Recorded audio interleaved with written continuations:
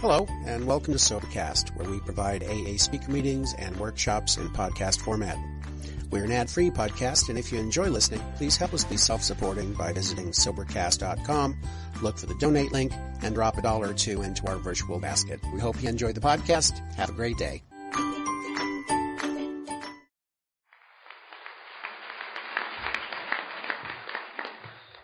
My name is Bobby, alcoholic. My home group is the Underground Group. We meet at the Old Pine Community Center, 4th and Lombard in Philadelphia, on Tuesdays, Thursdays, and Fridays at 8 o'clock. If you're ever in the neighborhood, please stop by. We'd love to have you. My sobriety date is June 2nd, 1988. And Chapter 5 of the Big Book tells me what I'm supposed to do. I will tell you in a general way what my life was like as an active alcoholic, what happened to me, and what my life is like today as a sober member of Alcoholics Anonymous. Can everybody hear me? Yes, sir. Good. Can't see you, but I can hear you. I just do my best working in the dark. All right. First of all, I'd like to thank the committee for inviting me. Even though I've been to Memphis Airport before a half a dozen times, I actually never been in the state of Tennessee until today. So I'd like to thank Doug.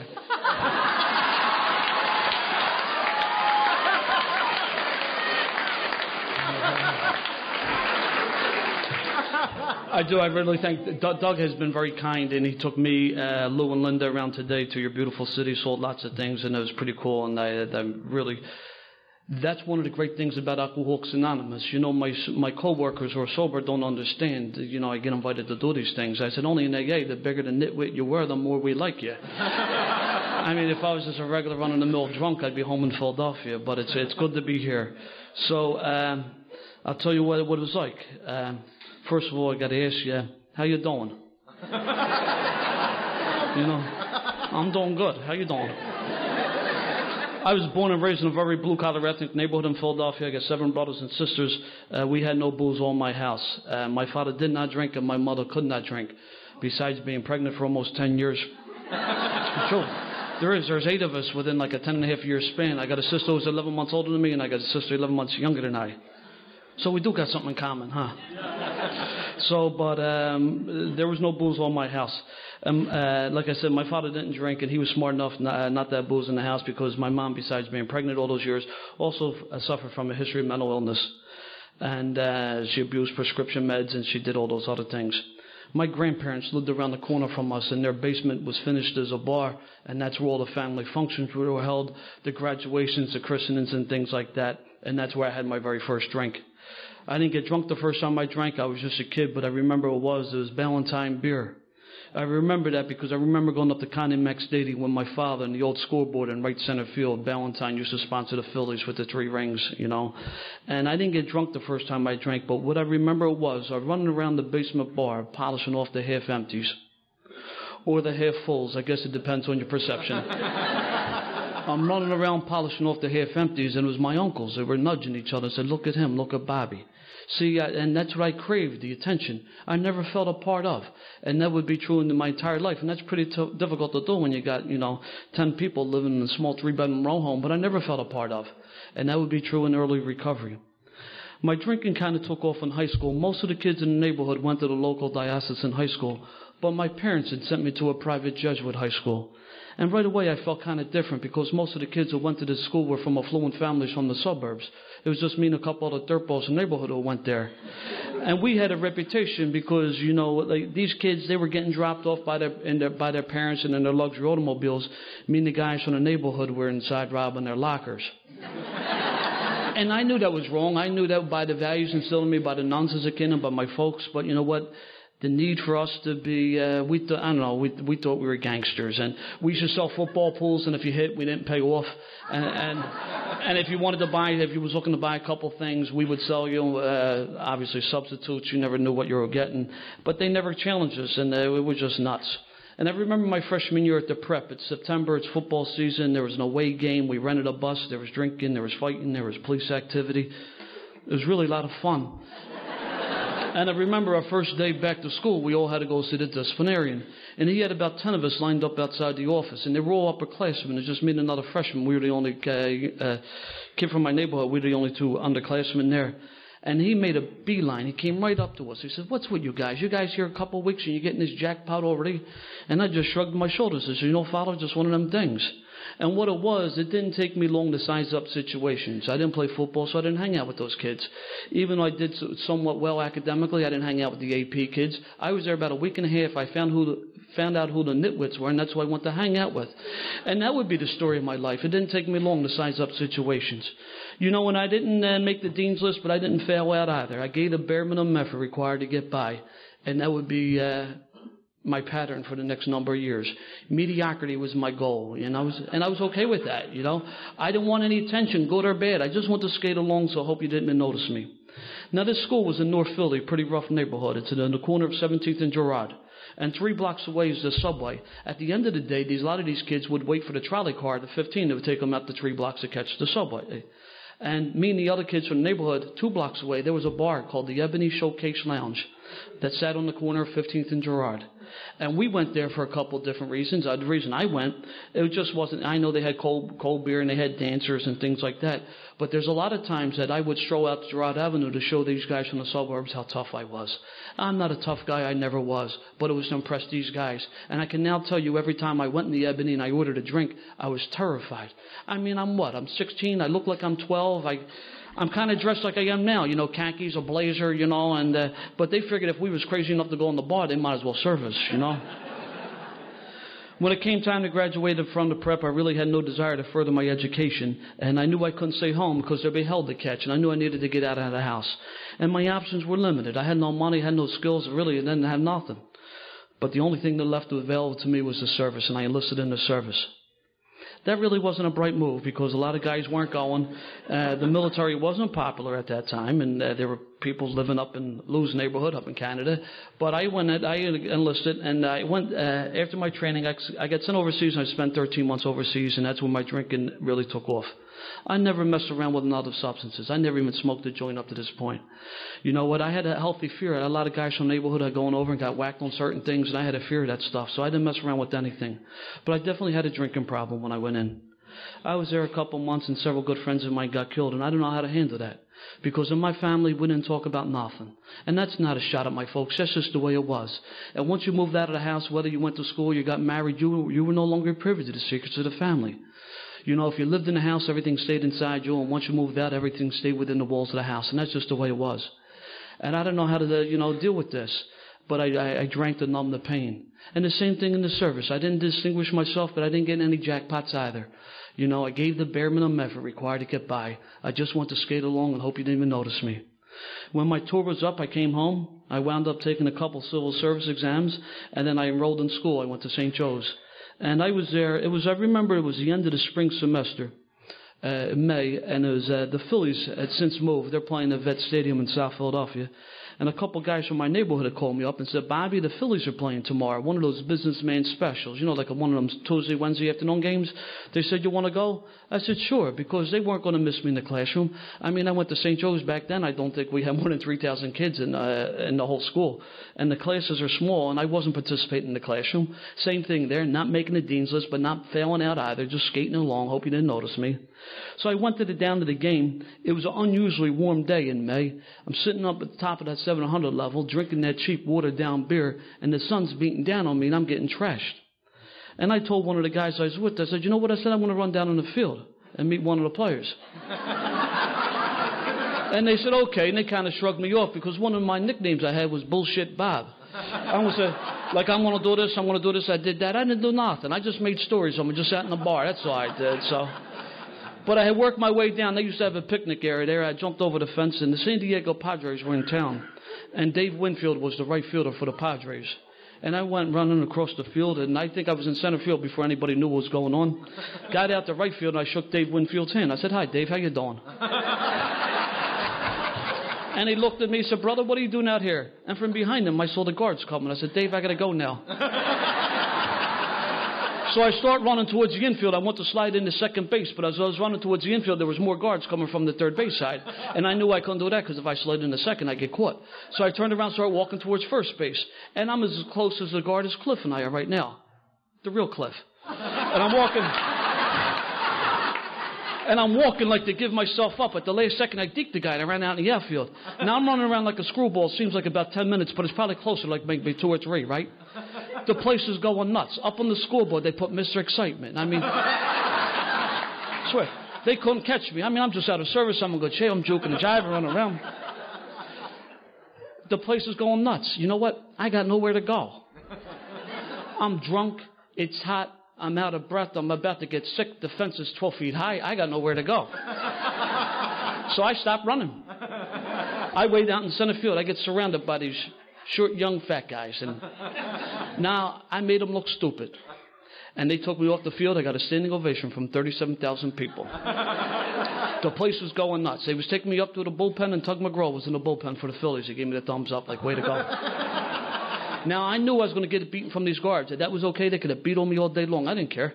Because you know what? I knew I could drink for free for the next week off this story. You know? I'd be a legend, I know. But you know what? Now, this is the type of story I'd make up, you know, bullshit Bob. But I had them 4 guys from the neighborhood who had me. I knew by the time I got out of jail, they'd be back in the neighborhood talking about me, and I could drink for free. Just as I was about to get a beating, the Philadelphia police lieutenant showed up. He said, "What's the matter with you?" He said, "Are you drunk? Are you high?" I said, "No, I'm just happy. Just happy to be here." He said, "Well, you better get your happy ass out of the stadium." So not only did he save me from getting beaten, but he also saved me from getting arrested.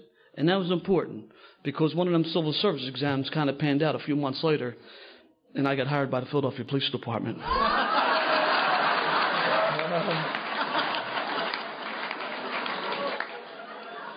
They was hiring anybody back then. I got hired. There was 8,500 of us. Our mayor at the time was a guy by the name of Frank Rizzo. Frank was a former cop, police commissioner, and he loved us, and we could do whatever we wanted to do. I wasn't even old enough to drink. The drinking age in the Commonwealth of Pennsylvania has always been 21. At that time, the drinking age in Jersey was 18. Where I lived in Philly, I could be across the bridge in Jersey quicker than I could be other parts of Philadelphia. We used to go to Jersey all the time. And it was tough drinking in Pennsylvania. You know, like, I'm amazed when I travel and go to these different places and see where you could, like, buy beer and wine, like in 7-Elevens. Man, that always floored me. We couldn't do that back home. In Pennsylvania, the liquor, you had to go to the state store to buy the liquor, and the state store was always closed on Sunday, and it closed early. It closed like 6 o'clock. And to buy beer, you needed to buy a 6-pack in the bar or go to the beer distributor and buy a case. There's no in between, one or the other. So I always bought the case, of course, but it was difficult to drink, and on election day, the bars be closed. You had to belong to American Legion post and things like that. But I used to go to Jersey all the time to drink. They made it really easy for us. Until I got on the job, I no longer needed to go to Jersey. Even I wasn't quite just 21. I'd about a couple months. But I remember when we got sworn in, we were holding our credentials. He said, "Fellas, in your hand, you're holding the ticket to the best show in town." And man, was he right, I spent the first 10 years of my career in North Philadelphia, where I would see the ravages of alcoholism and drug addiction day in, day out. And at the end of the tour, I would go out with guys in the squad. I would drink to numb the pain, And I saw things on the job that bothered me, but I couldn't tell my coworkers that because I didn't want to be thought less than. I wanted to be one of the boys to the point where I engaged in behaviors I knew my gut was wrong, the way I treated and spoke to people, and I did a number of things I'm not proud of. But the need for me to be accepted by my peers outweighed anything else. So whatever values or ethics I had just went out the window. And it was ugly quickly for me, I was at a family function one time, and my uncle was there. My uncle was a boss on the job, and he pulled me off to the side. He said, "Bobby, I'm hearing stories about you. You better take it easy. You're going to get yourself in the jackpot. In one ear and out the other." I was at work one day, and my immediate supervisor, he pulled me off to the side. He said, "You know what, kid?" He said, "You're smart, and you're going to go places, but that booze is going to mess you up. In one ear and out the other." Several years later, on 2 separate occasions, I ran into that supervisor and my uncle in the rooms of Alcoholics Anonymous. And I realized I was talking to my uncle and my Uncle Jimmy. I said, "Man," I said, "how come you didn't tell me?" Because at that point, when I saw him, I knew he was trying to 12-step me. And he gave me one of them old-timer smiles. He said, "Bobby," he said, "you just weren't ready yet." Which just goes to show you that all the drinking and all the nonsense that went with it were necessary for him to hit my bottom. I mean, I'm the last guy to figure it out. I made my first meeting in 1979. I don't tell people I went out because I really never came in, but I'll tell you what happened. I'm at work one day, right, and on our job, one of my coworkers, he's out of his mind. In our job, we had a counseling unit on the job, and within that EAP unit, they had an AA group. And I remember I showed up at work one day, and the supervisor said, "Take this guy up to the unit. He's going to be detailed there for the day." I said, "Okay." And there was this little house that sat in the park, and I come down the driveway, and the name of it was 369. And I come down the driveway, and there's a guy sitting on the porch. His name was Eddie M. And Eddie and I worked out of the same building. He was downstairs. He was the turnkey. And I pulled up, and I said, Eddie, I'm going to drop this guy off. He's detailed here for the day. I'll be back at 4 o'clock to pick him up. He looked me dead in the eye. He said, kid, do you want to come in? I says, no, I don't. I was insulted that he even asked me, because I knew what alcoholics were. Alcoholics were you older guys, you married guys, you guys with the 3 heads. I mean, I didn't have a problem with alcohol. I was a beer drinker. I mean, and there's no way you could be an alcoholic drinking beer. It was those poor people I was dealing with in North Philly day in, day out. They was alcoholics. Christ, I mean, the only time I drank hard liquor was like on St. Patty's Day or New Year's Day or payday. But I was a beer drinker. And you can't be an alcoholic drinking beer. I need to back up for a moment. You know, that story I talk about running on the field, I tell that story for a couple of different reasons. One, it's a true story. I got them 4 guys from the neighborhood to back me up. Secondly, you know what? It's the only funny story I got. I wasn't a funny guy. I wasn't an athlete. I wasn't a lover. I was none of that stuff. I was a lying, thieving, stinking, falling down, violent drunk. And if I hung around you, you had something I wanted. I used and abused everybody I came in contact with, you know. It wasn't pretty. And thirdly, and more importantly, I was a blackout drinker. I blacked out just drinking. And, you know, Angie talked about it last night. I remember when I was at the VA hospital, the doctor asked me, he said, you ever have blackouts? I said, no. I must have answered too quickly for him. He said, do you know what they are? I said, no. Once he described them, I said, all the time. And that's what I did. I thought that's how you could tell you had a good load. If you blacked out, that was a good load. And I would come up to the corner, and the guys would tell me the things I did the night before. So, oh, Bobby, you was a mess. And they'd be telling these stories. And a couple hours later, I'd be repeating these stories like I remembered them, you know. Just a blackout drinking beer. And a little Irish whiskey and some wine, but predominantly beer. You know.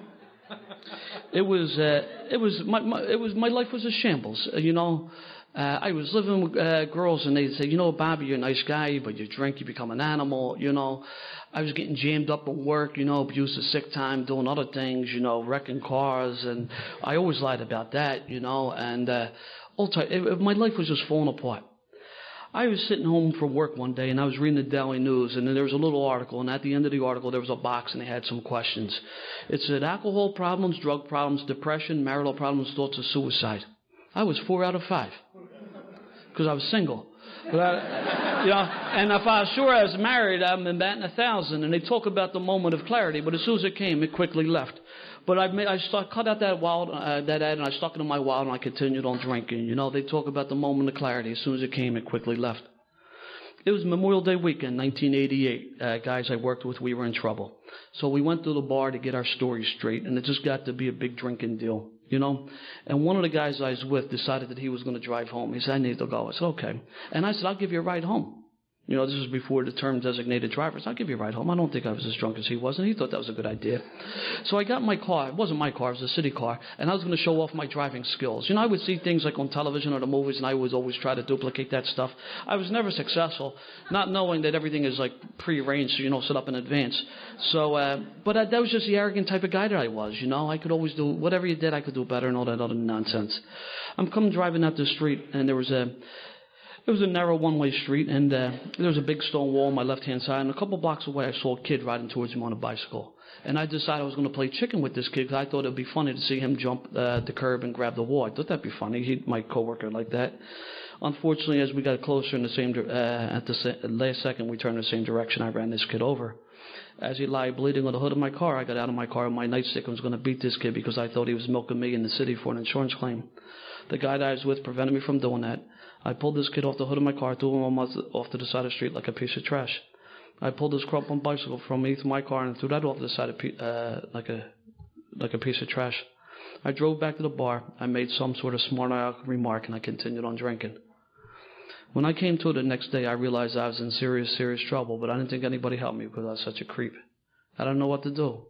So what I did do, I got a bottle of beer, a case of liquor, and some other substances, and I checked in the hotel to consume all this stuff to build up the courage in my life. And 3 days later, they're knocking on the door to kick me out of the hotel.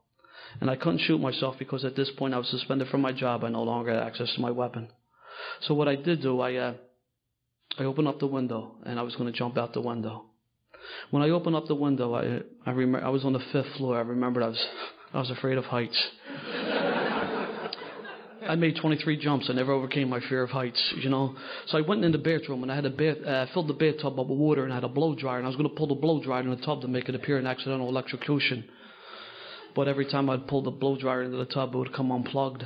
I was about 1.5 feet short on cord and I'm like this, trying to lean up on it to plug it in. And it's okay to laugh, but you know, I never want to forget the pain I was in that day, you know. The only other tool that I had left was my car. So I took one last spin through my neighborhood.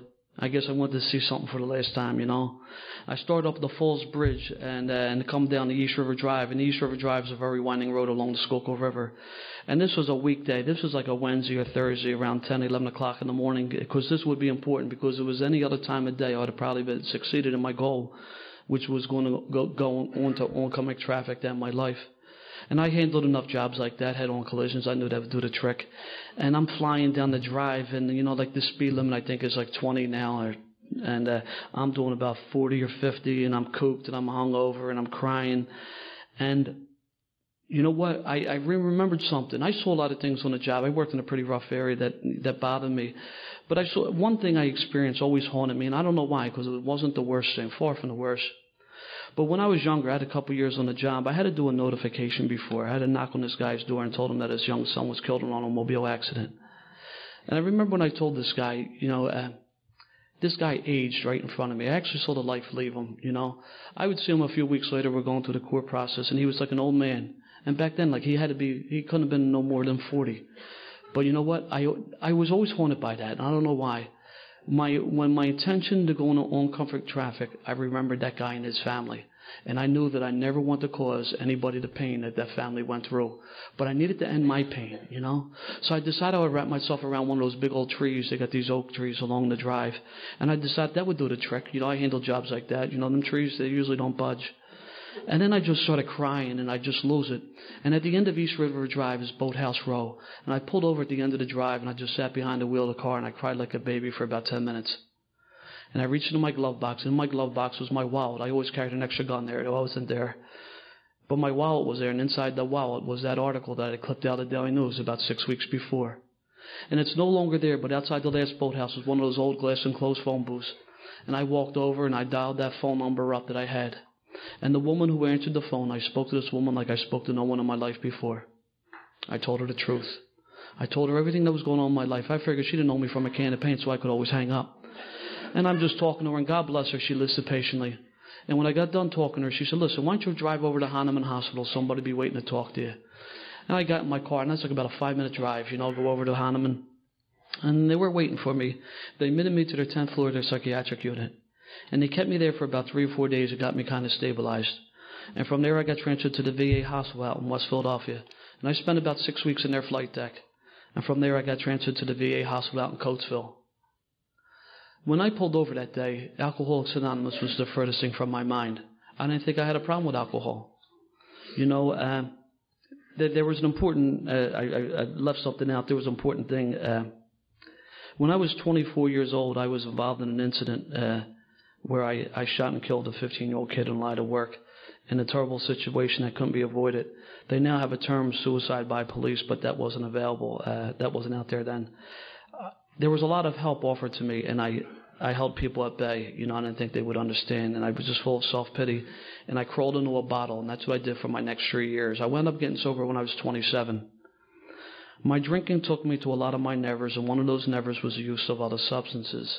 I wound up getting promoted and transferred on my job, and I was working one night, and I was drinking. My judgment was impaired, and I was put in a position where I thought I needed to do other substances, and that's what I did.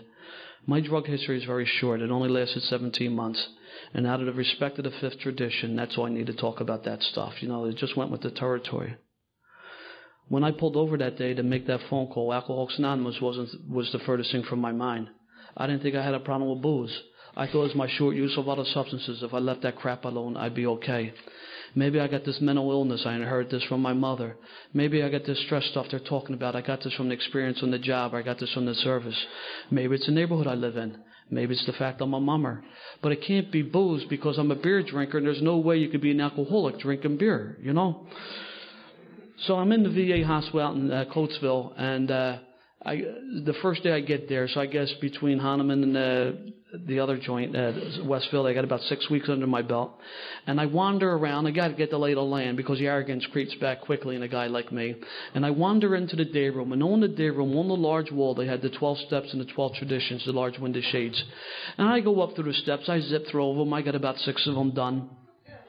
I see the amens. I said, they're screwed. That doesn't apply to me, you know. But what happened later that night, 2 men came up, and they were part of the treatment facility committee. Did not know that then. They came up to carry the message of Alcoholics Anonymous.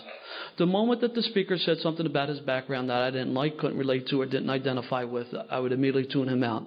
I was too busy listening to the messenger and not the message. Now the arrogance really creeps in. Because I'm looking around, you know what, I'm not as bad as these guys, you know. A lot of these guys had legal problems. I didn't have any legal problems, none that I was aware of. Probably due to the fact because I had a gold shield in my back pocket. A lot of these guys had stay-away orders from their wives, and they had kids hate them. I didn't have that problem due to the fact that I'd never been married and didn't have any kids. I was too busy looking for the differences and not the similarities. But what bothered me the most, without any question, was at the end of the meeting, everyone got in a circle and said the Lord's Prayer. If this is what you people are about, I don't want nothing to do with you because I hated God. You know, and I know they're strong words, but you know what? That's my feeling. And you know what? That doesn't even sum up the hate that I had. And I hated God for a couple of different reasons, and they were all legitimate. The most important one was, I talk about my mom's mental illness. My mom was a fundamentalist in the church and the charismatic movement. She thought she could speak in tongues and things like that. And there was pictures and candles and all that stuff throughout the house. I came home from school one day. I was 15 years old. I'm in the house about 10 minutes or so. And then I just wander, I go upstairs. I come across my mother. My mother had slit her wrist. I remember she looked up at me. She said, Bobby, help me. And I looked down at her. I said, good for you. And I walked out of the house. And I got an older guy to go to the state store, get a bottle of wine. I drank the wine. I came home later that night. And my father had told me what had happened. I acted surprised. I said, oh, yeah, how about that? That happened when I was 15. I didn't get sober until I was 27. That's 12 years of hating God. That'd be a couple more years before I even address this issue. So I wouldn't hold hands. I didn't say the prayer. When it came time to get discharged from the VA hospital, I'm about to say this, and please, it's not to get a joke, you know. It's not to get a laugh. A woman came up to me. She was a nurse. She had to be a member of al-anon. She was a beautiful lady, and she saw all through my BS, you know. So all it was a facade to keep people at bay, you know, defense mechanism. And she said, you know what? The only way you're going to make it, you need to go to Alcoholics Anonymous. And I need to tell you, that's the best piece of advice I got. And that's where I would get my recovery, in Alcoholics Anonymous. I didn't get it at the VA hospital. The VA hospital helped me tremendously. They really did. They did a lot of good work with me, you know. They drained the oil and tightened the bolts. They did some great work. But I would get my recovery in AA. And I went to AA every single day, sometimes 2 or 3 times a day. It didn't matter, you know. I don't drink coffee. I've never have in my life, so I don't make it. I don't smoke cigarettes. I've never had in my life, so I don't empty any ashtrays. If I walked into a big book meeting or step meeting that was strictly by accident, I would leave it to break more important things to do. Tradition meetings. Rules. I need to tell you, in my line of work, we love no force and we don't like to follow them. They're for other people. But I went to meetings on a regular basis. You know, I was interested in speaker meetings, and the moment that the speaker said something about his background I didn't like, couldn't relate to, I didn't identify with, I would immediately tune him out. Too busy listening to the messenger, not the message. And I was crazy as a bedbug. I was sober 11 months, and I beat another man with a baseball bat. You know, I mean, I was just, my life was a shambles, you know. My 1 year sobriety in my home group at that time, you would tell your story. So my 1 year anniversary, I got done speaking. It was thunderous applause, you know. The blind could see, the lame walked. It was a really incredible experience. And people came up and they patted me in the back and said, Bobby, you're doing so good. I lied during the entire time. The fact that I identified myself as an alcoholic because my home group, you couldn't talk about that other stuff, and I didn't really believe I was an alcoholic. You know, I thought it was my short use of other substances. I thought it was the mental illness. I thought it was the stress stuff. You know, it was the neighborhood I live in. I'm a mummer. It's all this stuff. It can't be alcohol. I'm a beer drinker. You know.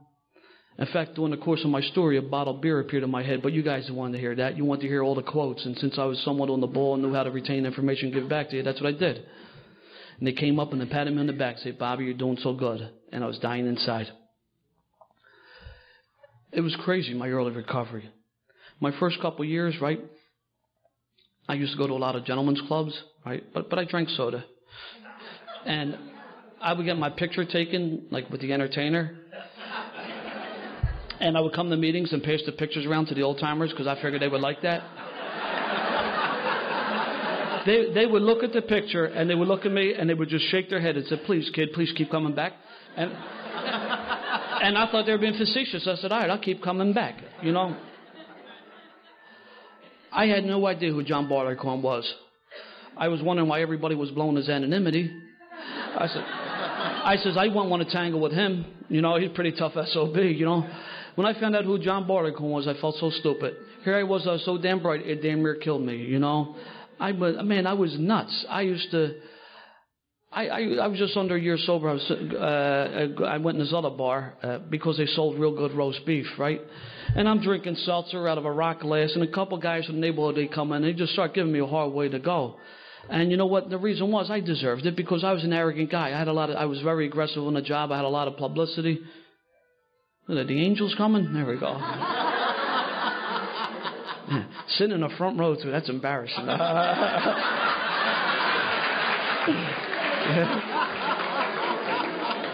You can't blame the guy next to you. You could do that in the back row. Hey,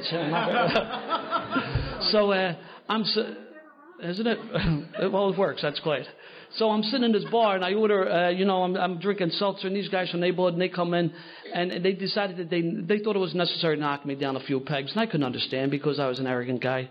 But the one guy just got too close to me, and I stood up, and I punched him right in the face with the rock glass, and I cut him open, man. He bled like a pig. And the uniform guys came in, handled the job. I knew one of the guys. He pulled me off. He said, man, what are you doing here? What are you, nuts? And I told him what happened. He said, get the hell out of here. And that's where I learned my lessons about people, places, and things. And I have since found a place that sells real good roast beef without being in that type of environment. And if you're ever in the neighborhood, we'll go out and we'll grab the sandwich, you know. But that's how nuts I was. I did everything wrong you could do in Alcoholics Anonymous. I was a liar, thief, and a cheat. I was a creep with the new women. I did everything wrong you could do in AA. The only thing I didn't do, I didn't pick up a drink. The only time I got my hand up to share was to take a shot at somebody, you know. I was nuts. My second anniversary came and went. I didn't celebrate it. 1 month after my second anniversary, I went to eat my gun. The same pathetic feeling I had 25 months before, but 25 months before, I'm loaded with drugs and alcohol. Here I am, stone cold sober in the rooms of Alcoholics Anonymous, and I went to eat my gun. Safe to assume my life was unmanageable. I hated everybody, but you know I hated the most? I hated the new guys. You know what? Because I remember my very first meeting. You know, my very first meeting after I got out of the VA. I went to this group, and there was a man and wife celebrating 10 years sobriety.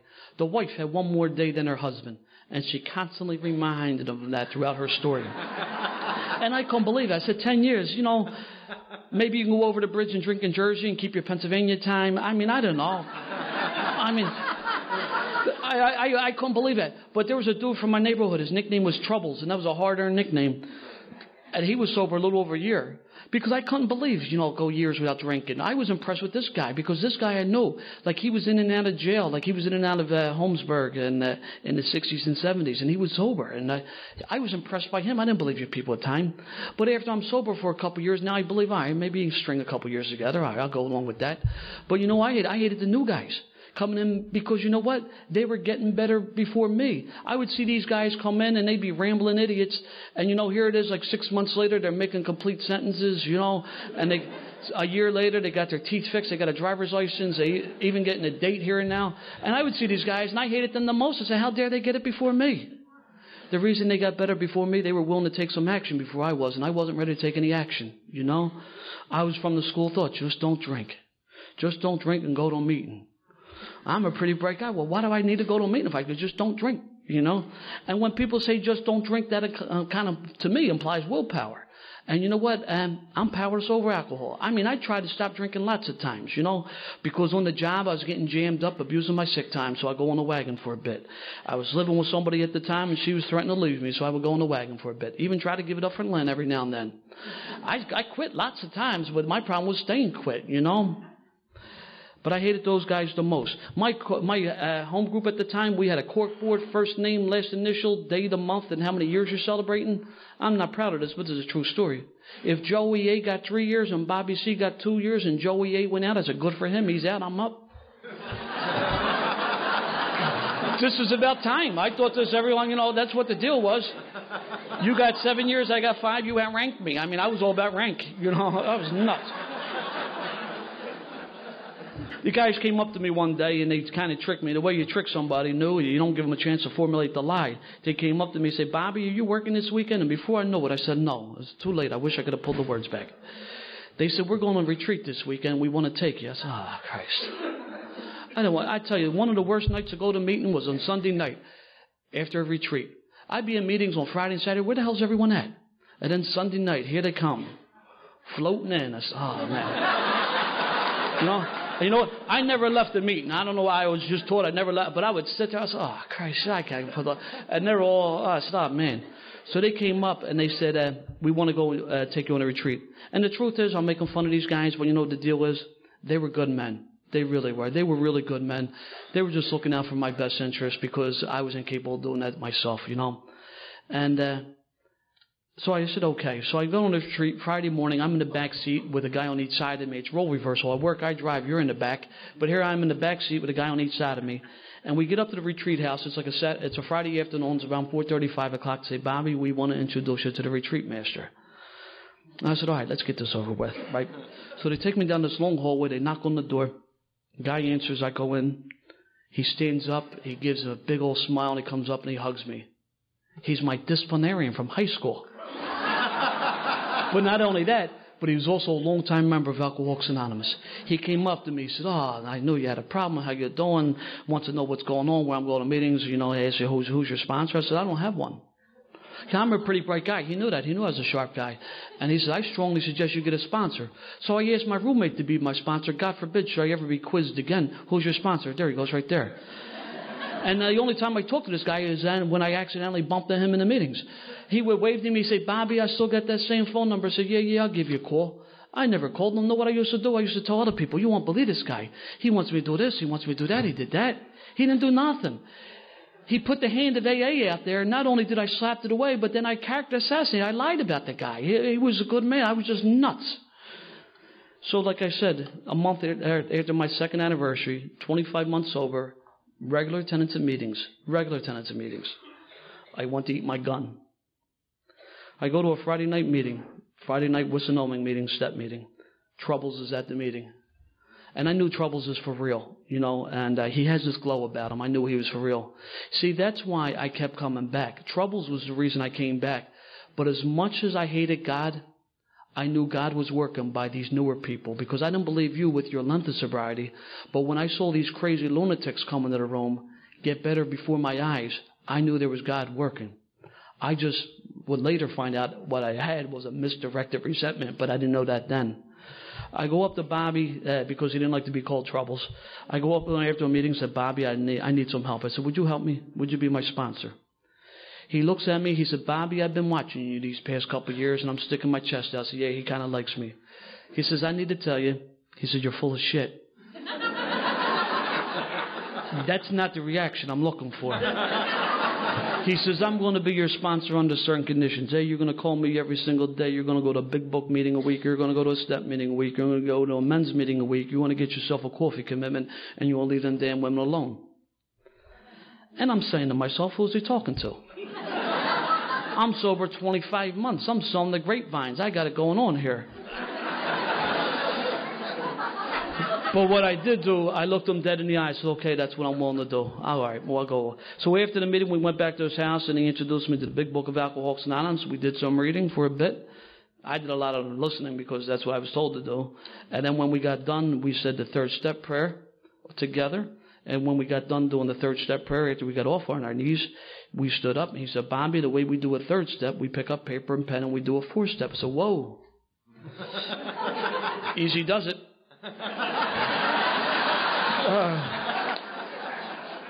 Let's keep this simple. I don't want to do one of these. I'm going to meetings and people say, I'm doing this inventory. I feel like drinking. I'm going out and, all this other stuff. I want to eat my gun. You can't get no further out than that. So I did my inventory. You know what? It wasn't that big bad thing. It wasn't that difficult. That next step, that was a difficult one. But I'm a pretty sharp guy. I got this figured out. I called my sponsor up. I said, Bobby, I'm going on a retreat this weekend. I'm doing a fifth step with the priest. He said, Bobby, that's great. When you get done, stop by my house so you can do it with me. And sometimes like you're on the phone with your sponsor, like, what's he deaf? Hear what I say? But what I did do, before I could say something flippant, he told me, he said, Bobby, my job is your sponsor. This is a journey. I'm supposed to help you with these character defects. I think I need to know what they are, even though I have a good idea. And he hung up on me. The reason I want to do the fifth step with the priest, it was not to be spiritually enlightened. I have God. I got the church on the list. I still hate God. I still hate the church. It wasn't to be spiritually enlightened. There were a lot of things about my past that I was embarrassed about. But I knew by my training as a kid that if I spoke to the priest, it would be between me, him, and a lamppost. Nobody else would know. See, I was afraid to go to my sponsor for the fear that he would ridicule me. He would pass judgment. Or even worse, he would break the confidence and tell other people. That's why I didn't want to go to my sponsor. And that tells you that my fear list wasn't quite completed. I never did that fifth step with a priest. I did it with my sponsor. And none of those things happened. Because when I got done, he didn't ridicule me. He didn't pass judgment. In fact, and I don't think he ever told anybody else. But what he did, he shared some of his experience with me, which took away the terminal uniqueness in which I thought that I had experienced. See, he had taken someone's life in a bar fight and gone to prison. Now, that's not why I asked him to be my sponsor. But there were other ways. I just loved the way he carried himself. You know, he had the glow. I saw him in the neighborhood. It just wasn't in the hour and a half in the meeting. I saw him in the neighborhood, and he was the real deal. And that's why I asked him. And so when I got done doing the fifth step, I'm about to roll. He said, whoa, where you going? You know, he had a quiet room. He lived by himself. He had a quiet room set up in his house. He said, you need to sit there quietly for an hour. Now, I could never sit quietly, you know. I tell you, serene people scared the hell out of me. I would go to meetings and it was all calm and stuff. That's when I would get my hand up to get it crazy and sit back and watch the show, you know. You know the old saying, you can't miss what you never had? Well, I never had a peace of mind. That's why I never missed it, you know. But I sat down quietly, and I can only share my experience. And you know what? The screaming inside stopped. And I must have been more than an hour because he actually knocked on the door. And you know what? I didn't nod off. I didn't do any of that stuff. I wasn't uncomfortable with myself. It's just hard to describe. But the screaming inside stopped. At this point, I'm sober maybe 32, 33 months, give or take. Because I kind of, you know, that fourth step, you know, pain's a real good motivator. So there were a lot of times when I was trying to stay sober on yesterday's sobriety, just kicking back, things are cool. But whenever my back got against the wall, that's when I would do some more work, you know. I don't suggest you do it that way, especially if you know, but I can only tell you my experience, you know. We didn't burn my fourth step when we did the fifth step because he would say that I would need these for the next few steps. Character defects. I didn't know what these were. I knew when I drank I was a character. I found out when I took my inventory that I had no character whatsoever. You know, I had a really a warped sense of my self-identity. I thought I was the greatest cop in the city. I thought I was the great uncle and all this stuff, you know, and it turned out that I wasn't as what I thought I was, you know. And the deal was, you know what, I wasn't reliable. I wasn't dependable. I wasn't trustworthy. I missed family functions. When I did go to family functions, I showed up and I was an embarrassment to the family. I engaged in behaviors at work that compromised the ethics and values that ruined the reputation of some hard-working, decent men. I engaged in behaviors that put other people at risk. You know, so I wasn't what I thought I was. You know, and that was I told people I didn't always have a spiritual awakening. I had a rude awakening. You know. But the sixth step I became, was willing, and the seventh step is a prayer. And my sponsor says, Bobby, you need to put legs on those prayers. I mean, I got a laundry list of character defects, and I don't need to share all of them with you because, like Angie said, I'm not doing a fifth step tonight. But one of my character defects is sometimes I may not be the most patient guy in the world, you know. And I could pray all day long, God, help me be patient, help me be patient. But during the course of my day, should I come across you and our paths cross and then you kind of push my buttons and I lash out in sarcasm, patience goes right out the window. That prayer goes out the window. Sarcasm is nothing but anger. It's also referred to as language of the Irish. But if I lash out in sarcasm, that prayer for patience goes right out the window, you know. You know, God will do for me what I can't do for myself, but this is a program of action, you know. I used to be one of those guys, I turned it over, you know. I never turned nothing over. That was code for I'm not doing nothing, you know. So the eighth step, because I didn't burn my fourth step when I did the fifth step, half my eighth step was done, and I had to throw more names down there, you know. I used to go to eighth and ninth step meetings and say, I never harmed anybody but myself. That should have been a tip-off. I never did my inventory, because once I got done my inventory, I found out that I harmed everybody I came in contact with, and unfortunately, those closest to me the most, I harmed the most, you know. And I had to throw more names down there. And if I wasn't willing, I could pray for the willingness. The 9-step direct amends. You know, I'd like to share an experience on the 9th step. I'm at a meeting, I guess this is probably about 15, 16 years ago. This meeting's in North Philadelphia. Now, I live in South Philadelphia, and I'm sitting at this table, and I see this guy walk down the steps. And as soon as I saw this guy, I recognized him. He was not on my 8th step, not for any fear or anything like that. I just plain forgot. They say more will be revealed. He came down the steps. It was revealed. I needed to make amends to this guy. What I used to do, his name was Bob. We used to drink together. Bob was, for some reason, I liked fighting bigger guys. I don't know why. I wasn't good at it, but I did it anyway. But one day, he and I had words, and he kind of backed down. So from that point on, whenever I wanted to impress anybody how tough or nuts I was, I would pick on Bob. And a couple of verbal taunts, and one day I slapped him open hand, too. That's like really an insult. He didn't do nothing. Then one day I spat upon him. I mean, what worse utter degradation than spitting on your fellow human being, you know? I recognized him right away, but he didn't recognize me. So I got introduced to speak, and I stood up, and I looked him dead in the eyes. And my name is Bobby Coyle. I'm an alcoholic. Now, I need to take a moment here and tell you why I use my full name. I know these traditions are top secret stuff here, and we're not going to go into detail. And God, I'm not even going to mention the concepts. But here, the traditions, I mean, these are kind of really misunderstood, and no more so than this 11th tradition. You know, when we get sober, it's like we join the mafia. Everyone gets a nickname. There's John the Brick and Jimmy the Coat and Pepsi George and Bucktooth Mary and Red Sweater Jerry, and the list goes on. Everybody in my neighborhood knows I was a stark raving lunatic drunk. It was those little telltale signs. They come outside, they catch me, I'd be urinating on their car. My girlfriend threw the clothes out the window. I'm slumped behind the wheel of my car. All of a sudden, God forbid, my reputation should be tarnished by people finding out I'm going to Alcoholics Anonymous. You know?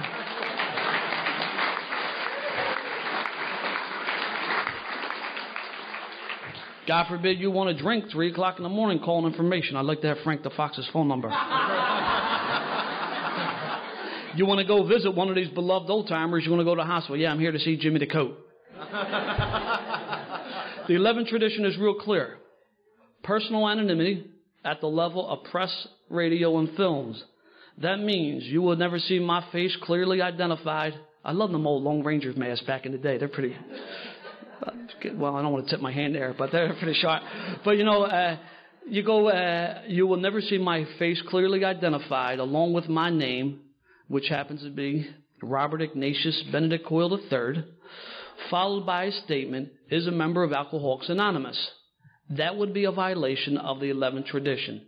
Dr. Bob and the Good Old Timers, which is a great book, Dr. Bob went on to say, when one drunk is anonymous from another drunk, that is a violation of the 11th tradition. He went on to further say that anonymity is spiritually inspired and secrecy is fear-inspired, and this is not a secret society. However, I have no right whatsoever to break your anonymity. I was involved in service back home, Area 59. We use our full name. A lot of people do so, but I have no right to break anybody else's anonymity. So I looked this guy dead in the eye and said, my name is Bobby Coyle. I'm an alcoholic. He nodded. He recognized me then. When I got done sharing, I told the group what I needed to do. See, because making amends for me, I always thought it was, you know, making amends was 2 words, I'm sorry. And that's not making amends. Because for me, those 2 words that don't mean squat. I was taught that making amends is righting the wrong. Now, if I owe you money, it's real easy. I go in my pocket, I pay you, or I go on a payment plan. But what about that emotional damage or the psychological damage? How do I make amends for that? How do I right that wrong? I was told that you sit down, you have conversations with people, you explain your behavior, and from that point on, you assume the responsibilities that you had, you know, that you gave up before. Like I sit down and talk to my dad and tell him all the things I did. I make amends, I right the wrong, I give him the money back. But from that point on, I become a son again. That's important, my action after I sit down and have a conversation with somebody. So how do I make amends to Bob? See, you know, I figured if I humiliated him publicly, the least I can do was to make amends to him publicly. It wasn't the grandstand, you know. So I looked him dead in the eye. I said, Bob, I'm truly sorry for the way I treated you. And as long as I stay sober, I hope I never treat another human the way I treated you. You know what? He came up and he hugged me. It was an incredible experience. So after the meeting, we start talking. I said, Bob, because like I said, this meeting's in North Philly. I live in South Philly, and he lives in the Roxborough section, which is like Northwest Philly. So we start talking. I said, Bob, what brings you here tonight? He said, Bobby, I'm sober 3 years in Alcoholics Anonymous. I said, get out of here. Now the arrogance creeps back in. Because everybody in Philly knows me. I'm not saying they like me. I'm just saying they know me. I've been involved in service. Everyone knows who I am. So, and our paths never crossed. I said, what made you come here tonight? He said, Bobby, I was just wanted to go to a different meeting tonight. Just wanted to check something out, and I was flipping through the meeting directory. We have 1,600 meetings a week. Our meeting directory is like 80 pages thick. I believe that my God put that guy in my path, and I had two options. I can do what I did, or I could do what I always did. See, the nice thing about having 8 siblings in a 10-year span, there's a close resemblance to each other. And people will come up and say, you SOB, I remember you. I said, no, you're talking about my brother Brian or my brother Sean, not me. And I had to make amends to my brothers, passing the buck, And you know what? It was an incredible experience. Now, the flip side of that, my home group was the Stepping Stones group in Northeast Philadelphia for a while. I was at a business meeting one day. I made a motion. It was definitely for the betterment of AA. It had to, because I made it. Unbelievable thing happened. I swear to God, I've never seen this before. The motion doesn't get seconded. That's like unheard of. Even the craziest motions always get seconded just because you feel sorry for the person making the damn thing. Oh, Christ, that's nuts, but I'll give them a second. Just make them feel good. Well, that doesn't happen, and what's even amazes me even more, because there's a friend of mine in the room. Now, I grew up in the neighborhood. We had certain rules. They may be a bit goofy, but their neighborhood rules just the same. You always backed your boy. Right, wrong, or indifferent, you always had your back. It didn't matter whether you got beat up with him. You could always resolve that later, but you always had his back. You can never date anybody else's ex. I'm sorry, you dated Frankie in the 3rd grade. I can't talk to you. I mean, certain rules. Everyone knows there's rules in the neighborhood. Well, I'm at this meeting, and I'm looking at we're making eye contact, like get the hand, and he doesn't get the hand up. I can't believe it. My motion goes down in flames. I'm at work one day. My coworker comes up to me. He was in the program. He came up to me and said, Bobby, Freddie Wheels is outside. He wanted to take care of some sort of business. I peeked out the window. I said, tell him to take his fat ass down to City Hall. He can't do that here. A few weeks later, that same coworker called me up. He said, Bobby, he said, Freddie Wheels died last night. And he said, the reason I'm calling you is because he always spoke so highly of you. Here he was a friend of mine. And as God is my judge, I cannot tell you what that motion was about. That's how petty it was. Put in my path many, many times. I will walk into the room there before men there. I would say hi to Terry and completely ignore Freddie. And the moment that my coworker said, because Bobby, he always spoke so highly of you, I felt about yay big. And I've been praying for Freddie ever since. See that key word in the 9th step, wherever possible. See, I used to thought that whenever possible. And wherever is place and whenever is time. And for me, it's never the right time because I'm too busy easy doesn't it. God will put people in my path, and it's important to take care of those, take advantage of those opportunities. And that's 2 experiences in the 9th step. One where I took advantage of it, and it was a credible reward. The other, I failed to, and I paid the price. The 10th step for me is nothing but 4 through 9 on a regular basis. Now, if I want to stand up here and tell you I do a 10th step every day, that's not true. But I'm pretty good with it, though. Sometimes 5, 6, maybe 7 times a week. Then there's other times, 2 or 3 times. And I always used to say, if I'm not practicing these principles, no one knows but me. That's not true either. Because when I'm not practicing these principles, I operate in nitwit mode. Should you cross my path in nitwit mode, you too are affected, And it's amazing because, now I can laugh at myself. And I think that's a gift. And hey, I could never laugh before.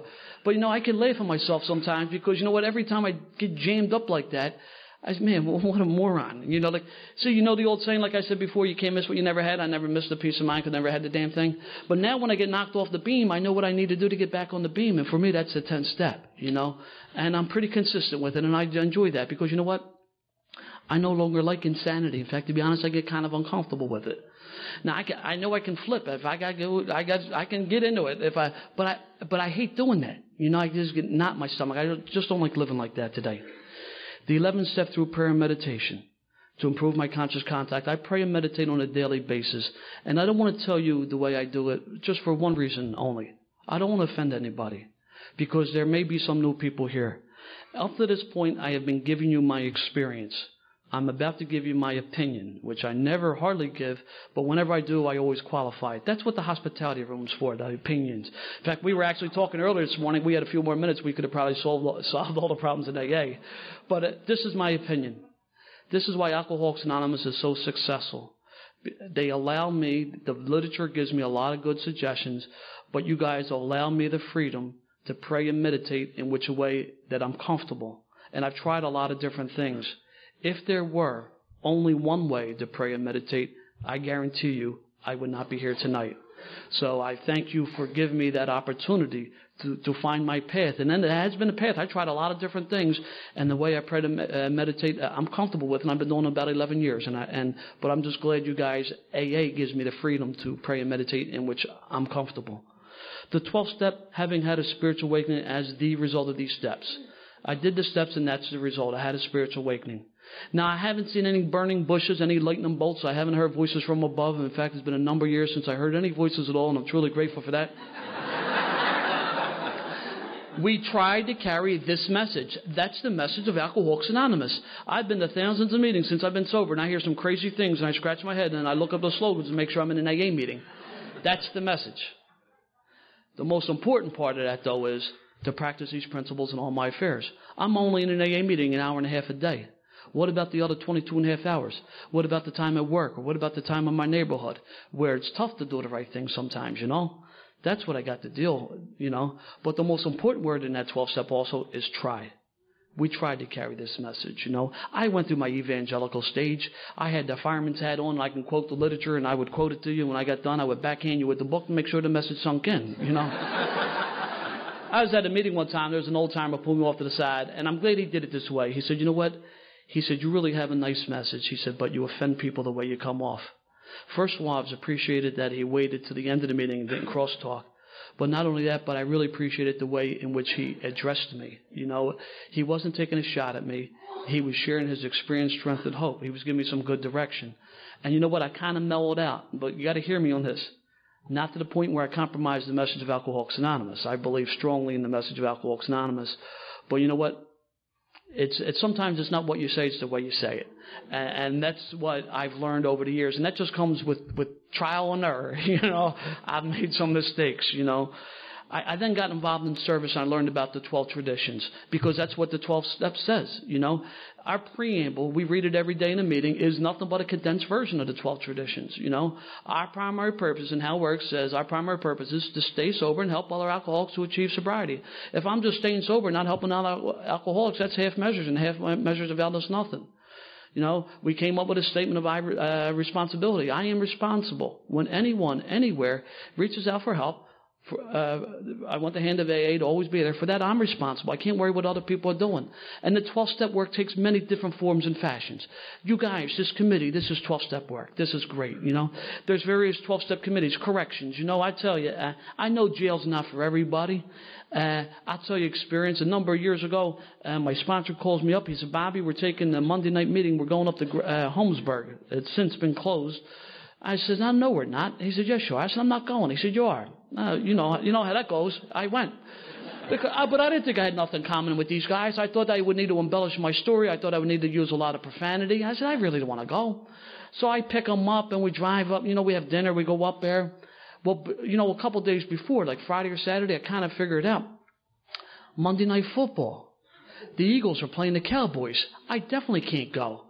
So I call him up. I said, Bobby, you know, I got something going on. He saw right through it. He said, Bobby, you gave me your word. It's a commitment. And besides, if you pick up a drink, I don't think Randall Cunningham's going to 12-step your ass. And he hung up on me. So we go up to Holmesburg, and then we get buzzed in and go through all that mess, right? And you know what? No one shows up. They're all on the block watching the game. Now I really got an attitude, because when I leave, I told one of the CEOs, I guess you transfer all your alcoholics up to Graterford, which is a state penitentiary. And he didn't know what the hell I was talking about. So I'm driving home. I got the game on the radio trying to listen to it. And he wants to talk to me. I said, oh, Christ, we shut the hell up. I'm trying to listen to the game. And then he turned around and said, you don't get it, you selfish SOB. We were here just in case somebody showed up.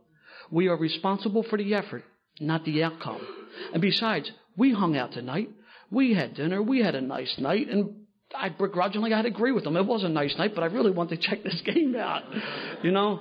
So, you know what? If I'm going to accept the accolades for all the successes, then I better be willing to accept the responsibility for all the failures. And unfortunately for me, my failures far outnumber the successes. My dad called me up a number of years ago. Joe lived across the street. Joe had a toilet of a bar on the corner. And, you know, if you had said, where's the toilet? I said, you're standing in it. Joe kicked me out of his bar, flagged me towards the end of my drinking, and used some colorful language that he would threaten me with bodily harm should I go anywhere near the toilet of a bar that he owned. And he knew what I did for a living, and he knew my family. He watched me grow up. He wasn't impressed by that. And I said, okay, Joe, I just found another dump to drink in. So one day my father, he called me up. He said, Bobby, he said, Joe wants your number. He said, can I give it to him? I said, sure, Dad, give it to him. That's why my name's in the phone book. I don't duck from anybody. I dropped the Benedict, even though that's back in vogue. It's Robert Ignatius Coyle III, 707 Sears Street, you know. That's why I make meetings on a regular basis. You know, I don't go to meetings for the fear that I'm going to drink. I make meetings. I don't go often as I used to. I probably go about 5 times a week now because Mondays and Wednesdays are my long days at work. But I go to meetings because, you know what, the newcomer doesn't know that I live at 707 Sears Street. That's why I go to meetings. If I go to meetings and some of my sponsees come up and want to talk to me and I haven't heard from them for a while, I say, man, you got my number. Let's talk to that dude. We don't know him. You know, so Joe calls me up. He said, Bobby, he says, do you still go to the AA meetings? I said, yeah, Joe, I do. And he knew because in my neighborhood, bad news travels quickly. No one wants to tell the good news. Like, you know, Frankie got promoted or Salvi got, you know, he got engaged or something like that. Everyone, you know, Joey violated parole. You know, that's the stuff they want to know, all the bad news. So I said, yeah, Joe, I still go to AA. He said, I was wondering if you can help me. Joe had 4 kids of his own, and then his brother had 4 kids, and his brother and his sister-in-law were killed in an automobile accident coming back from the Jersey Shore one weekend.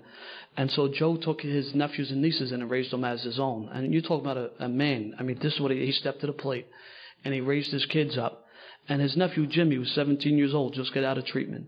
He said, Bobby, I was wondering if you could take Jimmy to an AA meeting.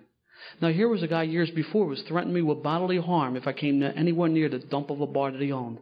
And now he wanted me to take his nephew, his son, to an AA meeting. You know, and I didn't have to run around and tell Joe that I was in AA. Joe knew just when I would stop up and see my pop. I mean, I would visit my dad, and I would talk to Joe. We'd talk sports for a little bit. But he could tell, looking in my eyes, he knew that I was a sober member of Alcoholics Anonymous, you know. And so that was incredible reward. But I got involved in service, you know, and I had plans. In 1993, I become the alternate delegate for my area, Area 59. And I was going to be the youngest delegate ever to the General Service Conference. Who that delegate was and how old they were, I had no idea, but it was going to be me. You know, it's funny. I had since found I was very friendly with the girl who actually was the youngest delegate. My friend Christine from Michigan was actually the youngest delegate, but I thought it was going to be me. And then 1993, I got diagnosed with cancer, lung cancer. I never smoked in my life before. I mean, a little reefer for a short period of time, but that don't count. But I never smoked a cigarette in my life. And I remember I was floored. I couldn't believe this. So I went to go get a second opinion. Actually, what I was trying to do, I was getting ready to run the Marine Corps Marathon. I wanted to do Boston. And to do Boston, you need to qualify. Now, they do a lottery, but most guys qualify. So I'm training to do the Marine Corps Marathon. And I wound up getting sick. Things just weren't right. So I get checked out. I got diagnosed with lung cancer. I said, man, it started like with a pain in my shoulder. Like I tripped one day when I was running. I thought that's what it was. So I went to get a second opinion. It got confirmed. I couldn't believe it. I'm sober. I got things to do. I'm back in school. Things are happening. And I talked to my sponsor, and he said, Bobby, what the hell you want to do about this? I said, I don't know. The truth was I was scared, you know. And so then I got kind of sick, and I went to a treatment. I did pretty good, you know. I got bounced back. Then I got really sick, you know. Chemo, radiation, surgery. Actually, they removed the lower left lobe of my lung, and I had to give up my position in the area. And that was tough for me. It was tough only because of ego. That's the only reason it was tough. But the truth was the area would better serve. I didn't have the strength. And I was in the hospital for a bit. And after I got out of the hospital, I was laid up in my house for a number of weeks. I couldn't make meetings. I mean, I always make meetings. I was a meeting maker, you know. I couldn't make meetings. I just didn't have the strength. And people start coming to my house to carry the message of Alcoholics Anonymous. It just wasn't home group members. It just wasn't friends. It was somebody that it may have meant once at the assembly. Or it's people bringing friends, coming to the house to carry the message to me. I'm a taker. I took my entire life. The only thing I gave was heartache and misery. And people coming to my house and carrying the message of Alcoholics Anonymous. You know, I'm a firm believer in that my doctors did a pretty good job, but I'm definitely a believer in the prayer of Alcoholics Anonymous, which helped me, you know. And I've been back and forth, but I do pretty good. It's been like 2.5 years since I had any treatment. I kind of glow in the dark a little bit, but things are doing all right. And you know what, when I got the news, I thought I may have had an excuse to go out and get loaded. But you know what? I didn't have a reason to go out and get loaded. I had a pretty good life. You know, the one thing it did to help me finish up that 9-step work, you know. It was tough, that guilt that was instilled as a kid. I still got some of it. So, but But I got a pretty good life today, you know. It's just a wonderful way of life. I was in Mexico a number of years ago, and I thought I could speak Spanish. Those poor people probably still figuring out what the hell I said. Like, my Spanish consisted of dame pistola, which means give me your gun, right? That's all I know. So I thought I could speak Spanish, and I was the only English-speaking person in the room, so I switched over to English, and they still don't know what the hell I said. At the end of the meeting, they came up and they hugged me. And I could tell who the old-timer was by the serenity in their face, and I could tell who the new guy was by the pain in their face. You know what? They may not have understood, but you know what? They understood. Language of the heart, you know. I love Alcoholics Anonymous. What's going on today? I still work for the city of Philadelphia. I'm no longer a police officer. So for those who have warrants, you can relax. Take care of that stuff, though, fellas. We got computers, you know. Nothing goes away. And seriously, all kidding aside, as you get... When you turn yourself in, you get a little bit more credibility. You know, when we pinch you on an auto stop and we take you in, you have no credibility. So take care of that stuff, you know. But I was talking about the 12-step. 12-step where it takes many different forms and fashions, you know. Correct prisons, I did that a little bit, but, you know, it just wasn't for me. And that's not take a shot at that. That's important work. But there's public information, PI. There's CPC. That's not PCP. That's CPC. Cooperation with professional community. Taking professional students to open AA meetings, such as divinity students, medical students. So for one day when they're practicing their profession, they may send a parishioner or a patient or a client to Alcoholics Anonymous. They have some sort of idea. You know, there's telephone volunteers. Again, for those who have more time, you can get involved in the central office. You get involved in the area. I get uncomfortable when people say that's about politics. That has not been my experience. In fact, my experience has been those people involved in that level of service are some of the most selfless people I've ever met. Because I tell you, I don't know if there's any area offices here, but talk to them if you see them. I mean, I know there's a former delegate here, Dave. I was talking to him. That's a hell of a commitment. You're doing a lot of travel, and then you give up a lot of sacrifice, you know. But you can work behind the scenes, you know, just working with a drunk one-on-one, you know. Some of us, some of us are real good with checkbooks, and there's some of us who should never, ever be allowed near a checkbook. The deal is you got to find out what your gift is. It may be I'm a firm believer that every person in this room has a gift. It may be different than the person sitting next to you, but it's your gift. You need to find out what your gift is, you know, and it's an incredible way of life. Like I said, I still work for the city. I actually wound up getting stabbed and pretty severely hurt. I went back to grad school, and I got rehired by the city. I do some counseling for the union there. I never been married. I don't know how many kids. Came close a couple times. With the married, that is. But, you know, I got a pretty good life today. I love Alcoholics Anonymous. I mean, God Christ, I'm in Nashville, Tennessee. I had no business being in that. For me, it was just tough to get out of a bar in Philadelphia, let alone Nashville, Tennessee. You know? One other thing I want to finish up with, because I alluded to a couple of times. I kept saying that I was a mummer. One of my favorite sayings in the big book says, we absolutely insist on enjoying life. If the newcomer could see no joy in our existence, they wouldn't want it. And I know I kind of paraphrase that. I'll never be as eloquent as Bill, but you get the idea. If you're new and think that your life is over and you got to wear the hair shirt and make these meetings for the rest of your life, man, you're greatly mistaken. Your life's not over, just starting. You know, whatever you did drunk, you could do stone cold sober. You could be better at it. You could have more fun, and most of all, you can remember it. Now, I'm a lifelong mummer. In fact, I'm a third-generation mummer. And what the mummer is, I know there's a bunch of people from Jersey here, too. They're from the Witness Protection Program. We rotate them every now and then. Got to move them around. But the deal is, the mummers, it's a parade. That's right. It's a parade on New Year's Day. And what it is, it's got about 30,000 men. We let women in the parade now, but back then it was 30,000 men, makeup, sequins, and feathers. I've done a fifth step. I'm free. And we would dance in the middle of the street. And we spoof everyone. We are definitely politically incorrect. If you're thin-skinned, God bless you. And we spoof everyone, and it's a drunk fest. I tell people it's like a combination of like the full Monty and a Mardi Gras. In fact, I personally think we make the Mardi Gras look like a bunch of Mormons. This is nuts.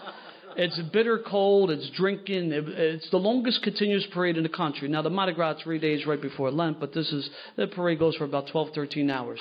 Mummers is actually derived from the Greek god of ridicule, who was Mummus. So a little antiquity there. That's where Mummers comes from. But it's a blast. I'm at a midnight meeting 16 years ago. Midnight meetings are great meetings. Midnight meetings are either the most spiritual or the most bizarre, but there's no in between. I just love midnight meetings. I'm at a midnight meeting. I tell my story. I'm a lifelong mummer. A kid came up to me afterwards. He said, listen, would you be interested in marching the parade this year? I said, you're out of your mind. People, places, and things. I got no business being there. He said, no, you don't understand. We're starting a sober group of mummers called the 12 Steppers. Now, sober mummer, that's an oxymoron. So for this past New Year's Day, January 1st of 2006, was my 15th year up the street with the 12 Steppers. I'm the last of the original left. In fact, a couple of years ago, I was selected as captain of the brigade, which is a very high honor. Back in the day, for the drinking brigades, that captain always gets the beer truck. But I was there. They elected captain of the brigade. I just marched in my 37th parade. Here I am. I'm able to do something that was a very big part of my family's history. And here I am able to do it stone cold sober. Now, listen. If you can wear a satin dress or go out on Broad Street on New Year's Day sober, anything is possible. You know?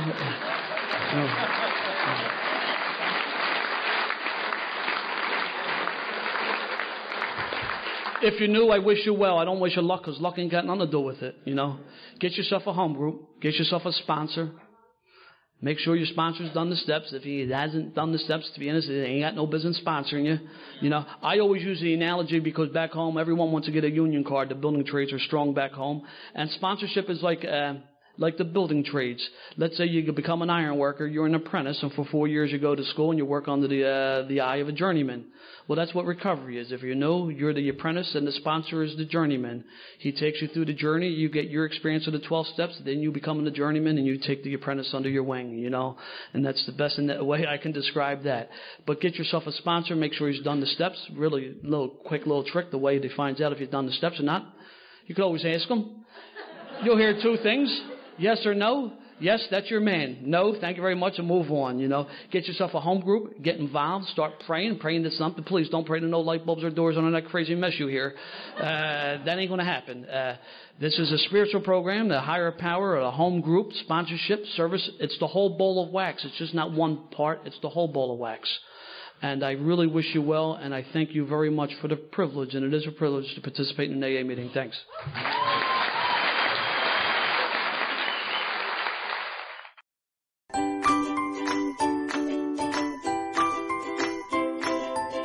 Thanks for listening. I hope you enjoyed the podcast. Sobercast is ad-free, and we'd like your help in order to keep it that way. So if you'd like to help us be self-supporting by pledging $1 or $2 a month, visit Sobercast.com and look for the donate links. Thank you very much.